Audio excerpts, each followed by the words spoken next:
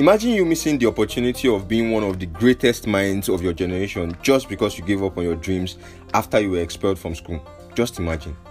Don't worry, you definitely understand the reason why I made this statement before the end of this episode. Hello and welcome to another episode of History's Most Influential Humans, where yours truly talks about the history, lessons, wisdom and so much more of the lives of some of the most influential humans who walk this earth.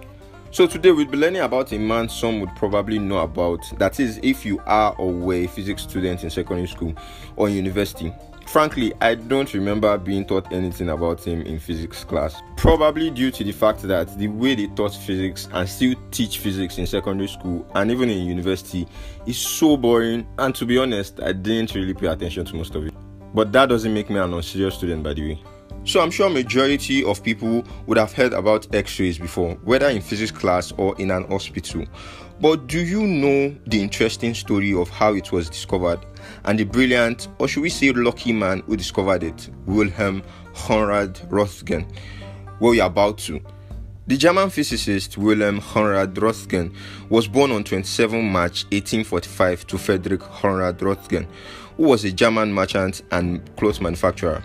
He attended high school at a technical school in Netherlands until he was said to have been unfairly expelled from high school when one of his teachers accused him of drawing a caricature of another teacher drawn by someone else. In case you do not know the meaning of caricature, don't be bothered, I checked it in the dictionary too, and you might not understand it if I explain it to you. After Roentgen was expelled, he still tried applying for admission into different universities even without a high school diploma, until he found out that he could enter the former Federal Polytechnic Institute in Zurich, where he passed the entrance exam and began studies as a student of mechanical engineering. And in 1869, he finally graduated with a PhD from the University of Zurich, finally. In 1875, he became a professor at an Academy of Agriculture for a short time before returning to the University of Strasbourg as a professor of physics in 1876. One road no enter market for Baba. In 1895, Roentgen accidentally discovered the X-rays while he was performing an experiment with a vacuum tube, a glass container in which a beam of electrons light up a fluorescence tube, and the effects of electricity on them. Please don't stress your head trying to understand it, it's physics. He named the rays X-rays in relation to the unknown mathematical variable X because he had no idea what he had discovered yet. He then went on to elaborately investigate his new accidental discovery in secrecy. 6 weeks after his discovery, he took the first X-ray picture, known as a radiograph, of his wife's hand, and when she saw her own skeleton on a picture, she exclaimed, "I have seen my death." Which doesn't sound weird if you accidentally see something like that for the first time ever. Roentgen published a book on his newly discovered X-rays named On a New Kind of Rays on December 1895. He won numerous awards, recognition and medals after this, which include an honorary Doctor of Medicine degree from the University of Würzburg, Rumford Medal, Matteucci Medal, Elliott Chisholm Medal, and in 1901, he was awarded the first ever Nobel Prize in Physics. Wow, to me, that is a wonderful achievement. But here's the shocker.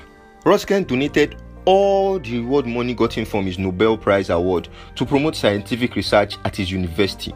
And he also refused to personalize, or should I say, monetize his X-ray discovery, as he said that he wanted the society as a whole to benefit from his phenomenal discovery. Something the majority of people won't do in this current century if they had the opportunity. Unfortunately, Roentgen died of carcinoma of the intestine, also known as colorectal cancer, on 10th February 1923. It's been 125 years after the accidental discovery of X-rays from the influential German physicist Wilhelm Conrad Roentgen, and his pioneering experiment on X-rays has helped and will still continue to help in producing countless of radiographs aimed at saving lives in the field of medicine.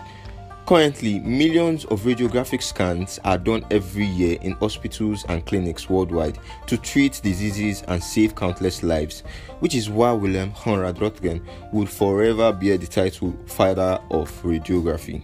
So that's a wrap on episode 6 of History's Most Influential Humans, guys. I hope you learnt a lot so far, and if not, I shall made you check the meaning of caricature. So that's something. Till the next episode, fams, I'm Larry Mapa, out.